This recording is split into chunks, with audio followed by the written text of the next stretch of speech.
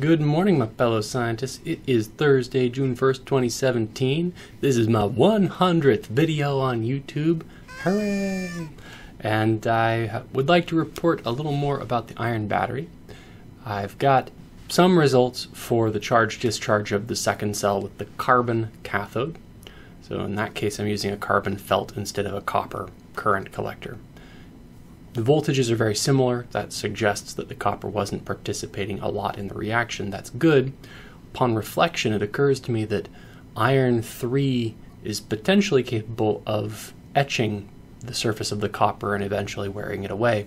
And certainly under higher charging voltages, the copper did definitely erode. I could see copper color solution after I charged the copper battery, copper cathode battery too long at too high voltage. So also that produced some hydrogen gas on the iron side. So you have to be a little careful charging this kind of battery. Keep the voltage low and the current low. Internal resistance is definitely still a problem. So there's work to be done, but it's nice to see that yes, it still performs similarly with a carbon, no copper. Copper wasn't a big part of the battery chemistry. The charging voltage and current needs to be maintained at a low level, but it's still definitely capable of accepting and then giving back a current. So we definitely have a battery. It definitely has a measurable capacity, and it does not require copper.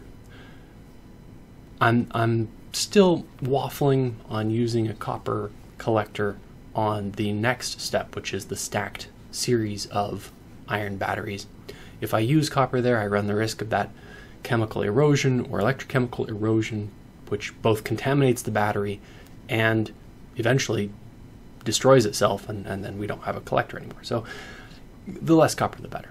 But it's not easy or cheap to find a really good graphite source commercially. I think industrially it's very cheap, but to just get you can buy copper foil online for very little, but you can't necessarily get good quality graphite sheet on Amazon the same way. So waffling on that, but we'll get back to you.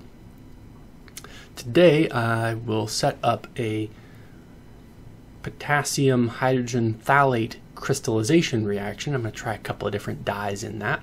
So hopefully I'll have some crystals to show you tomorrow. I think it's a fun little project, and if I can swing it, we'll have an instructional video on how to grow your own dyed crystals, which, yeah, they're pretty. Do tune in tomorrow, where we'll talk about iron chemistry, iron batteries, crystal growth, and dyes here in the Allen Lab.